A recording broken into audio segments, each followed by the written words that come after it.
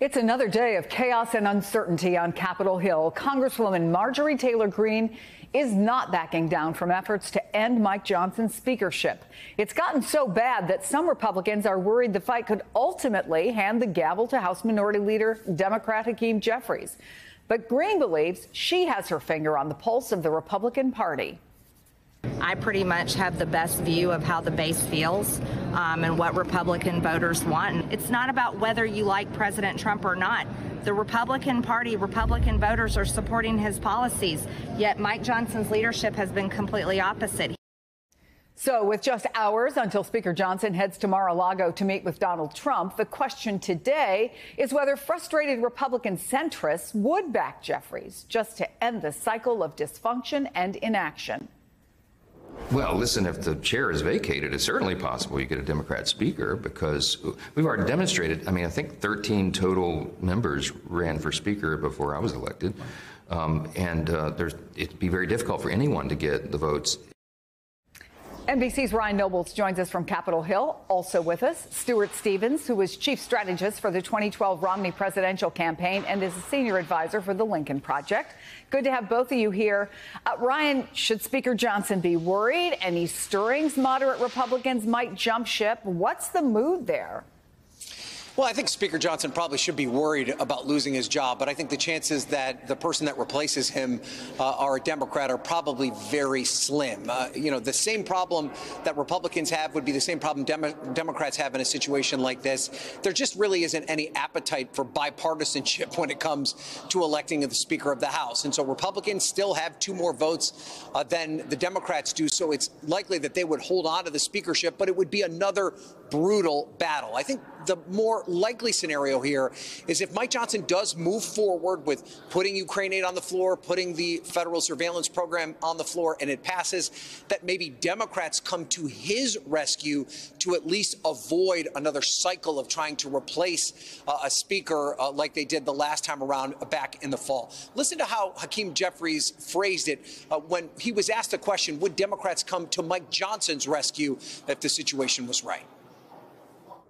Now, I've made the observation, not a declaration, the observation that if the Speaker were to do the right thing and allow the House to work its will with an up or down vote on the national security bill, that I believe that there are a reasonable number of Democrats who would not want to see the Speaker fall as a result of doing the right thing.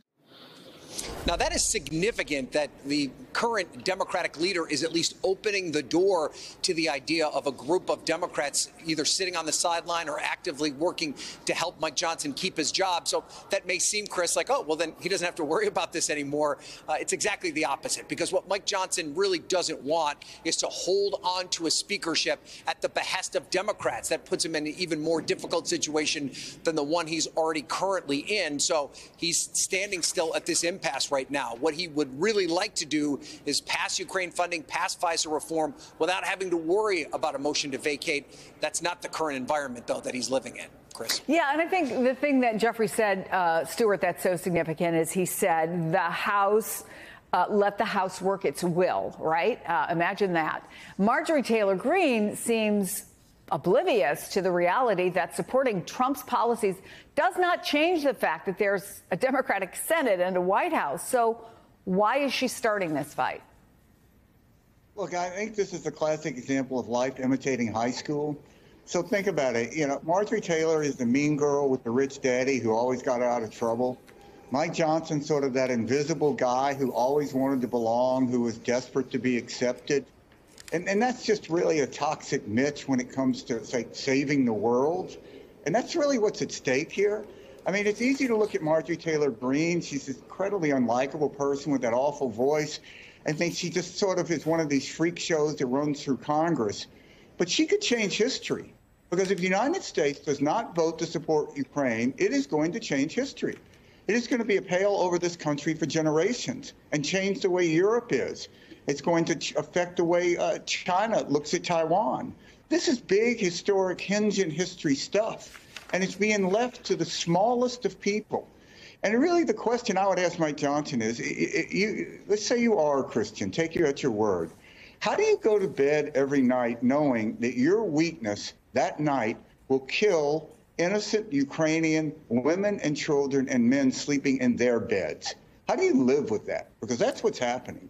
Well, one of the things he's going to have to do is talk to Donald Trump tomorrow. They're holding that event at Mar-a-Lago. How does he negotiate, navigate that? Look, it really comes to a question of you're the inheritor of the legacy of the greatest generation, right? I mean, they passed this torch to you. And you're going to either honor that or you're going to honor the wishes of this guy from Queens who's having trouble making bail, who's on trial in multiple jurisdictions across the country. What do you want your legacy to be? Who do you think is going to be more admired? Who do you want to be? You want to be Liz Cheney? Or do you want to be like someone who gets voted out of Congress because you didn't do the right thing anyway? I don't know, Mike Johnson. You would hope that somewhere inside there's enough decency and some sliver of courage to be able to stand up and try to defend innocent women and children who are getting murdered by Russians. Stuart Stevens, always good to have you on the program. Thank you. Hey everyone, MSNBC has a new and improved app. You'll get real-time alerts and analysis, live blogs, in-depth essays, video highlights, and the best 2024 election coverage. Download the new MSNBC app. Here's how to do it. You tap on the App Store on your phone. You hit search on the bottom right corner. You type in MSNBC. You click on the MSNBC app. You click on Get or the cloud icon and enjoy it.